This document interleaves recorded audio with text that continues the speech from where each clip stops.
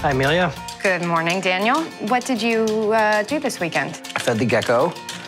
That's not a euphemism. Amelia. Yes, doctor. You know, you're allowed to date clients. I think a healthy sex life can benefit both of you with your separate virginities. First of all, I'm not a virgin. Second of all, how could you tell? I'd waited all this time for someone meant to be. It's not just a boyfriend. It has to be a story. It was like her mole, a beautiful little thing. It made her, though I think she felt it ruin her face. Excuse me. Is Mr. Marsh here? Leonard Marsh? I'm Leonard Marsh. This is strange, but I have your book. I found it at a used bookstore. It was a sign. Have you ever done this before? What? Stalk someone like this? I am not a person of ill repute, I swear. They come in packs.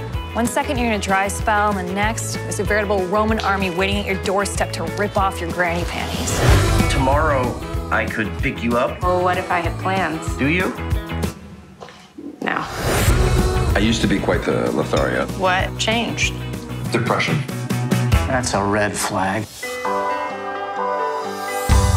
We kissed. We totally kissed. What if his crazy is just the crazy for me? All that I've wanted my entire life is someone so that I didn't feel so alone all the time.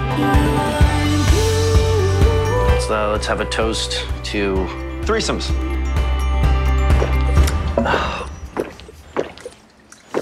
My love life is the only thing that I can think about. Shouldn't I be out trying to change the world? I am learning how to drive. You don't know what you're doing. Stop talking. Just trying to make it a little smooth. Stop. Almost hit somebody. No, that was totally their fault.